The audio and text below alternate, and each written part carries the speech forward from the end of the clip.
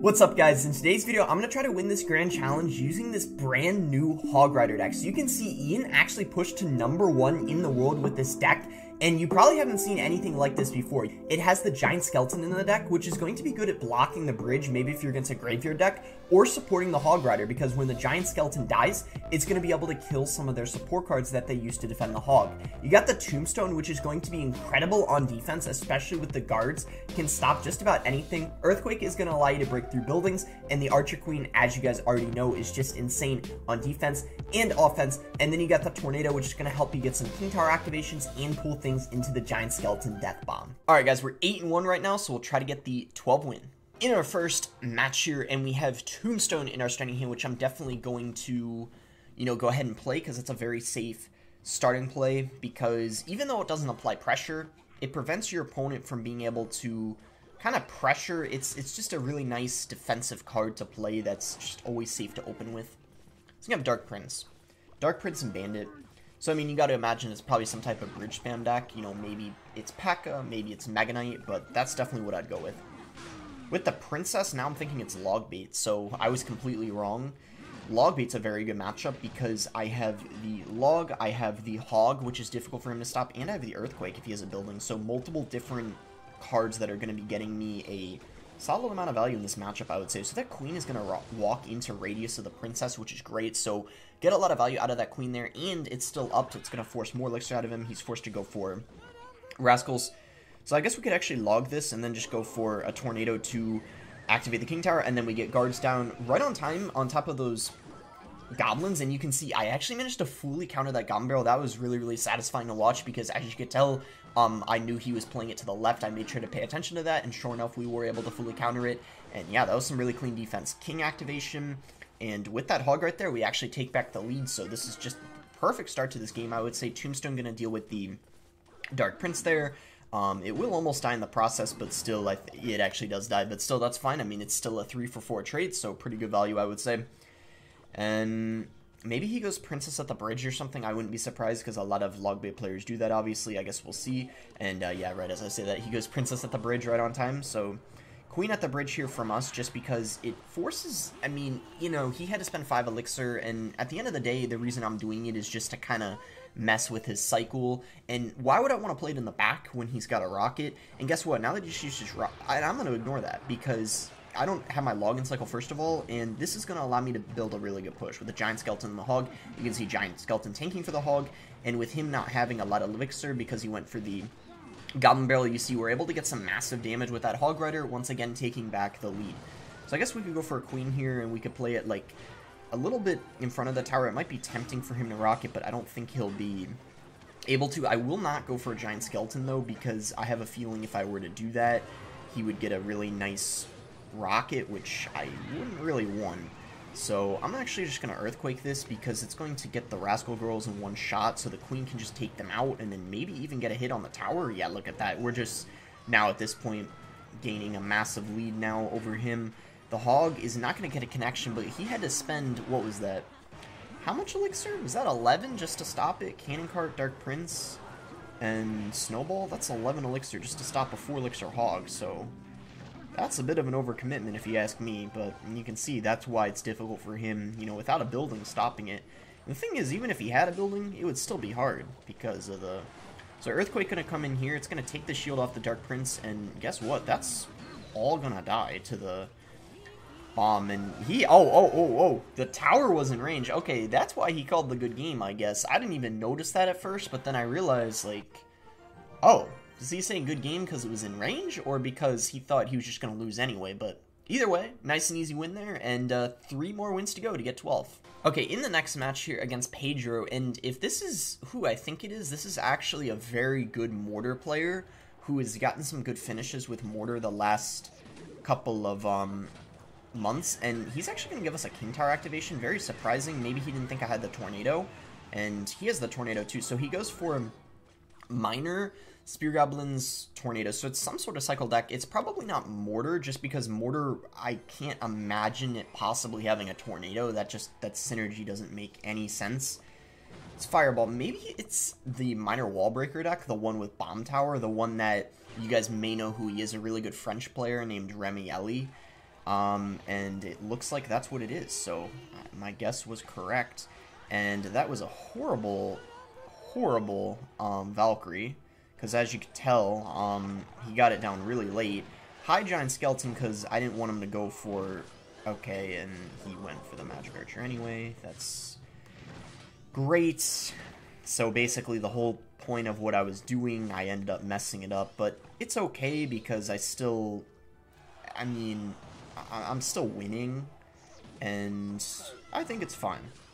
So he's probably just going to Tornado that, and I can Queen because it's going to take out the wall breakers, and then the counter push I'm going to get off of it is going to be ridiculous. And keep in mind, the only good answer he actually has to the Queen is the Valkyrie. I don't know why he did that bomb tower.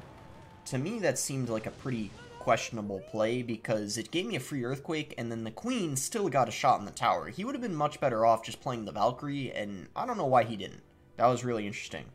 But either way, great situation here going into double elixir, and I think I'm for sure just going to set up a tombstone here, and I'm going to ignore that miner because he decided, okay, that was a very bad fireball because he already spent a miner, so huge overcommitment coming out from him.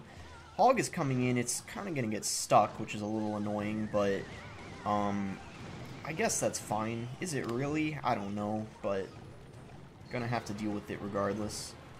And I don't know if he's going to tornado this back. I thought he would have tornadoed that back. Okay, that was kind of interesting. I'm just going to go log here, and yeah, I'm probably going to ignore the miner because, I don't know, again, he didn't play it in the safe spot, so... The main thing I want to ensure here is I get something down to kill this Magic Archer ASAP. Because that is scary. Get an Earthquake to kill that. That Magic Archer was a little interesting there, I gotta admit. Probably Tornado that back. It's all gonna get hit by the bomb. That was really satisfying to watch, not gonna lie. He's gonna go Spear Gobs, we could Guards, I guess. And then if he tries to Magic Archer line up with the Giant Skeleton, I'm gonna go for like a prediction. Okay, that was not the best Magic Archer, if I'm being honest. I'm gonna Earthquake. The reason why I say that wasn't a good Magic Archer is because I can just straight up ignore that. Yeah, it's gonna get some value, but he's still having to spend a ton on defense, I can tell you that. So at this point, we probably could just cycle Earthquakes and Logs, and just try to ensure that he doesn't get a Magic Archer to line up, because at this... Okay, we can just Hog now. And Magic Archer's going to stay locked on that. And now Earthquake. We should be fine. Do I just need a Log?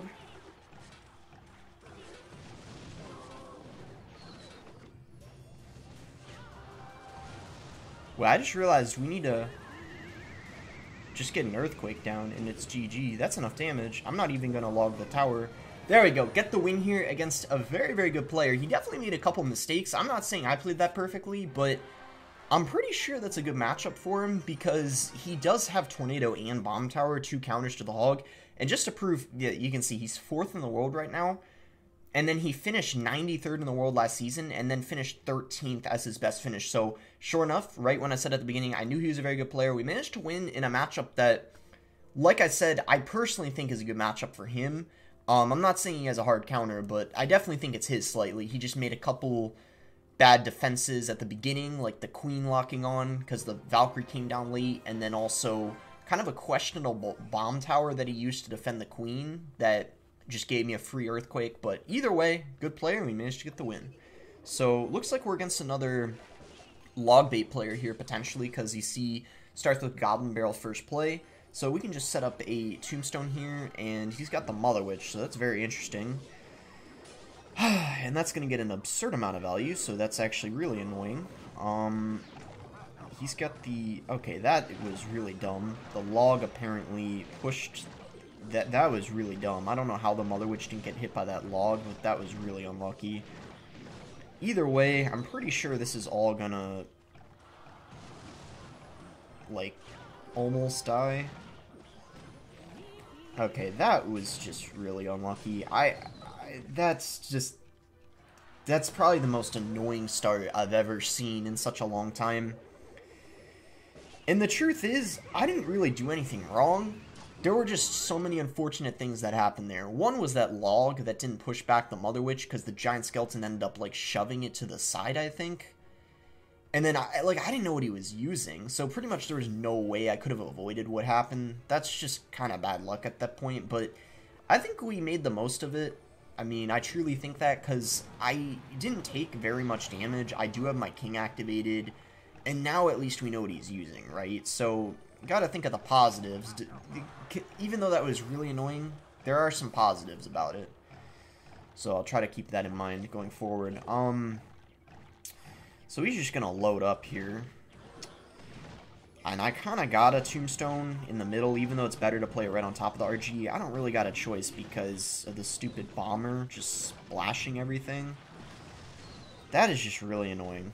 I don't know what else to say. That is really annoying. So he's got a... Okay, so he's got tons of counters to the hog. Well, not a ton, but he's got Skarmy, and please don't tell me he has, like, a fisherman, too. Because if he does, then at that point, this is, like, almost impossible. We probably have to Giant Skeleton, too, just to take out all that stuff behind the Giant Skelly. And maybe we log to push this back here. Go for a Tornado. And go for a Tombstone to not push back the RG. I'm not trying to, like, make too many excuses here, but I think this was just a hard counter, if I'm being honest. I don't know what this deck was. I mean, maybe part of it I was just caught off guard by the deck, but I don't know, man. That seems like a pretty... We did fully count. That was a clean Tornado, but that was a joke. I don't know. That was just really annoying. I mean... The start, and then the other issue, first of all, no one even uses Mother Witch anymore, but yeah, I mean, as you could tell, it got so much value that game. He's got arrows, which kills the guards. I don't know what that was, but it certainly was pretty annoying for me to play against. Yeah, that was an annoying game. That has to be one of the most annoying games I've had in a long time. I mean, losing is always frustrating, but there was just something about that game that made it more annoying, and I can't quite put my finger on it. It might have just been the deck. I don't know, but anyway, try to bounce back in this one.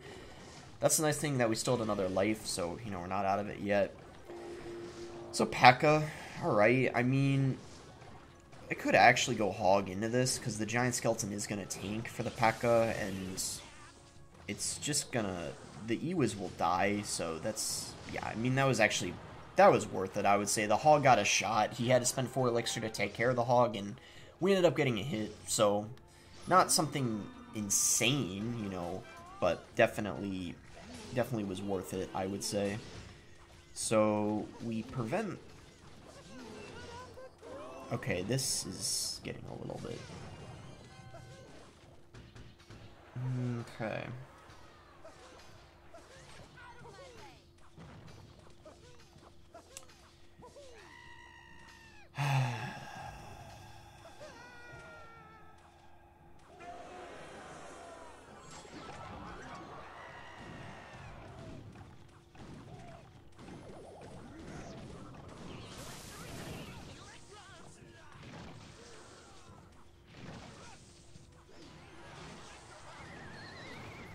I think that's GG, sadly.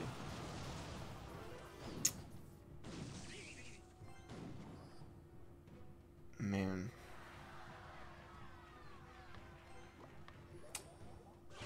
I guess we can activate the queen.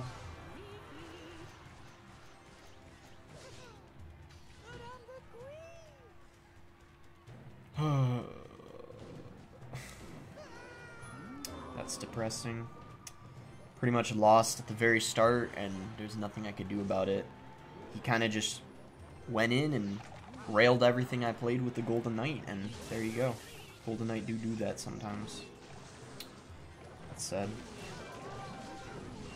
I hate the games that just are over so quickly, and it just feels like there's nothing you can do about it, you know? It's sad, but it is what it is. I guess he did a good job pressuring and identifying I didn't have anything good in cycle or enough elixir to defend. To tell you the truth, I felt like both of those losses, I probably didn't play the best I could have, especially considering they both weren't close, but I don't know, man. That was disappointing, to say the least. Instead of starting another Grand Challenge, I'll tell you what, I'm probably going to hop into a couple ladder games. I don't know if I've ever done this before. Like, when I do a Grand Challenge video, it's always like I either just finish out the Grand Challenge or like I start up another. That's what I've been doing recently, but I think I'll hop into some ladder games.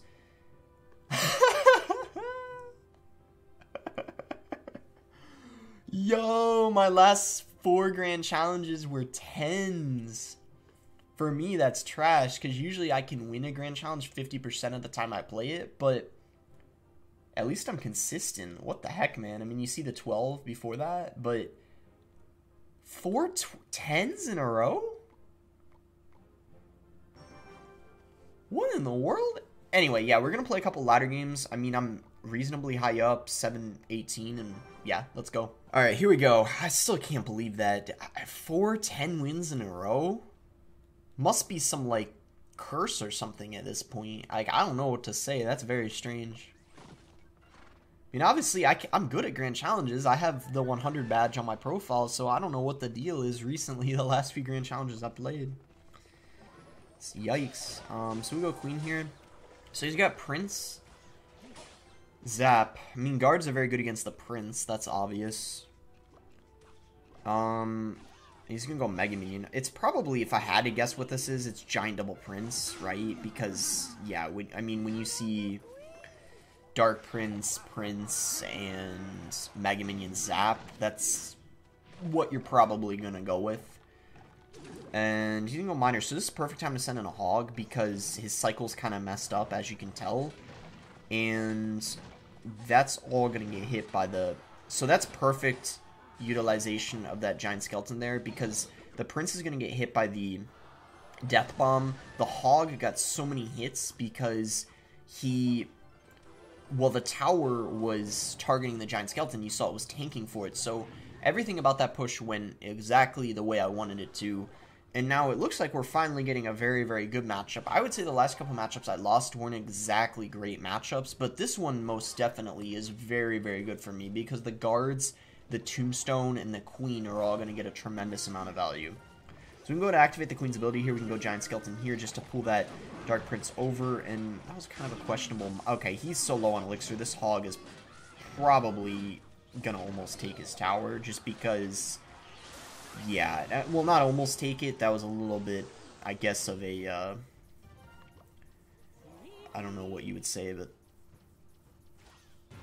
Oh, no, I misclicked the Tornado. It's not gonna act. Oh, never mind. I still did. What the heck? I played it a tile higher, though, than I... But anyway, still... Great King Tower activation. I mean, I'm sure a lot of you guys probably knew about that, but if you didn't, well, then clearly you see you can Tornado the E-Wiz to the, you know, to chain like that. Pretty easy to do. I mean, it just takes a tiny bit of practice.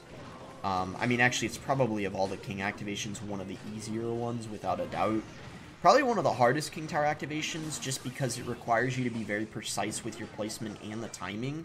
Would be the one where you do the, what do you call it? It's the, oh wow, he had to fireball that? That's so unfortunate. Like, that Queen probably got like 15 elixir worth of value. It defended, it forced a fireball out of him. That was just insane. The hardest one is the tornadoing the wall breakers, because, well, as I was saying, is it, requires a very precise placement and timing. And if you get it wrong even slightly, you'll mess it up. But with practice, you could even get that. I could say I usually can do that maybe like 70% of the time. If I mess it up, what usually will happen is the wall breakers will die in the process before they end up hitting the King Tower. But at least it'll never, like, usually hit my tower if I end up messing it up. Anyhow, we end up getting to 608th in the world, and yeah, this will probably be the final game of the video. So here we go in our last match here against NS. So see if we can end off of a win despite us getting those, you know, 2 unfortunate losses earlier on. I'll go for a Hog Rider here and see what he wants to do. He's going to go for an E-Wiz. So what I kind of want to do is tornado the Ghost to the King Tower. You can do it without it getting hit, and it's actually really easy to do, especially if the Ghost is in the middle or like on the... well, on this side of the bridge if it's on the right, or this side if it's on the left. It's very, very easy to tornado without it getting hit. I'm pretty sure if it's on the outside, meaning like it's on this side of the bridge or that side, I think it may get a hit no matter what, but don't quote me on that. But all I know is if it's the middle, it's extremely easy to do. So... yeah, I mean, obviously this is P.E.K.K.A. We could probably go for a high tombstone here. If he goes Magic Archer, I'm going to log EQ it, most likely, just because it's really annoying. I don't know if that's what he's even going to do. Yeah, he is. And I kind of changed my mind. Do I even want to do it? Because I've already played a Giant Skeleton. Probably not. I don't think it's worth it. We'll go for a log here, though, just to... cycle because I'm at 10 elixir. Very good queen in the back. And he fireballs it. Okay. Right. I think we could go guards, hog, queen activation. Because what this is going to do, it's kind of going to make him panic, right? Like, he didn't want to drop a P.E.K.K.A. because of the guards, because the guards are so good at distracting it. So I had a feeling that was going to happen. And even if he went for a P.E.K.K.A. and defended adequately, the Tombstone can pretty much fully defend a P.E.K.K.A. because of the fact that it spawns 2 skeletons. So this is just a matchup that should be ridiculously easy for me, if I had to say. I'm going to go for a log here.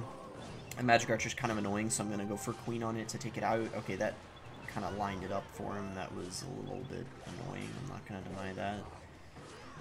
Gotta Earthquake this just to kill it, and then go for a Tombstone here. And maybe the way to play this game is not so much offense and kind of more defense, just because it really should be almost impossible for him to break through if I play this well.